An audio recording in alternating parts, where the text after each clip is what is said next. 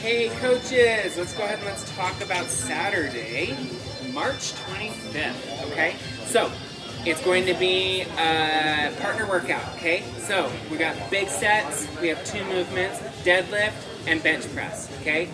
We all know how to do a deadlift, we all know how to do a bench press, we will also have videos on how to do those 2 movements. So let's quickly just go over how we should set up for this workout, okay? Especially because you might have two people that are doing different weights. That's fine. However, they will need to strategize and prioritize how they want to do that weight. They're going to have to remove weight, add weight back on, making sure that it's the same weight. Unless they're people that are around the same weight, okay? Really for this workout, just to keep it fair for everybody, we're only going to do 2 barbells per team, okay? So 1 for the bench, 1 for the deadlift, okay? So if I have a man and a woman pairing up together, then the exception will be is you can have 1 woman bar for the deadlift, but both of you can bench with the male bar, okay? So you'd have 3 bars in that instance. Everybody else, it's 1 bar for each of those movements, okay? If you have questions about that, make sure you let us know, because I want to try to keep that aspect of it as fair as possible, moving through that bench into the deadlift, okay?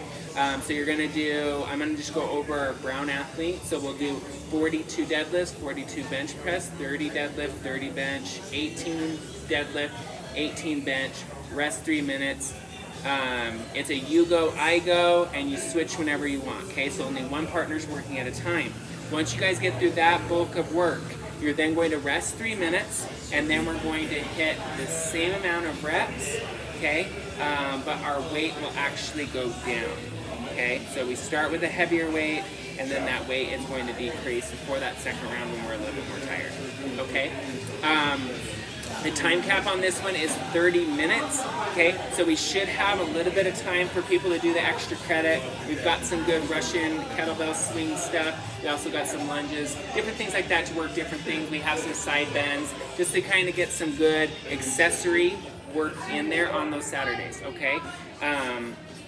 A good way for us to also do that is to have stations set up, okay? I find that when we have stations for these extra credits, when we give you that extra time, it makes people excited to do it because they're kind of like, hey, we're just doing it as a partnership. I can kind of talk to my friend that's across from me doing a different movement. You can make it every 2 minutes on the minute and kind of rotate them through. Every minute on the minute, rotate them through.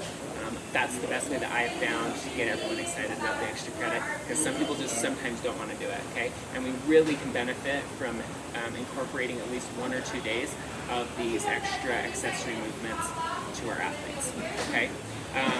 Please let me know if you have any questions about this workout.